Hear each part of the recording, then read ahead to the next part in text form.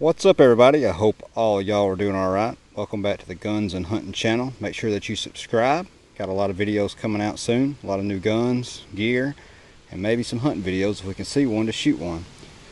Y'all know, if you've been watching my channel, I've fallen in love with the 10mm cartridge.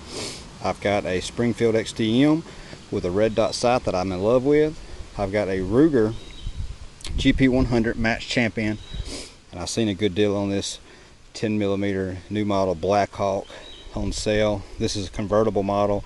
It has a 40 Smith & Wesson cylinder also, and this gun basically is brand new. You can tell it hardly been shot. They didn't even use the 10mm cylinder, and when I got it, the 40 Smith & Wesson cylinder was in it, and it was a little bit dirty, kind of like this is.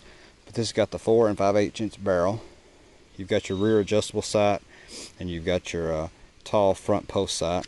This pop that open, spins freely. You don't have to cock the hammer back, and of course you eject the rounds, and everything ejected perfectly, nothing stuck.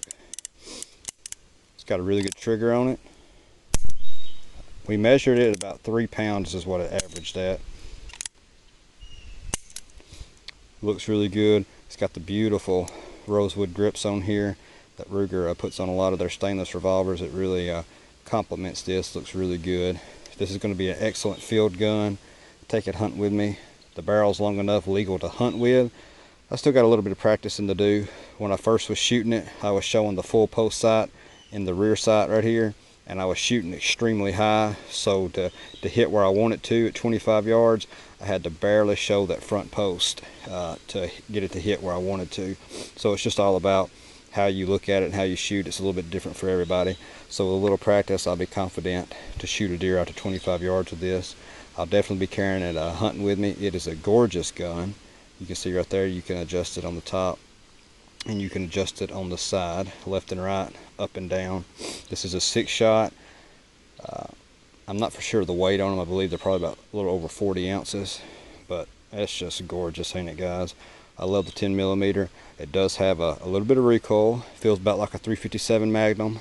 It's got a lot of power for a 10mm. A lot of people don't understand why somebody would want a 10mm revolver, but just buy one, shoot it for yourself, and then you'll see why.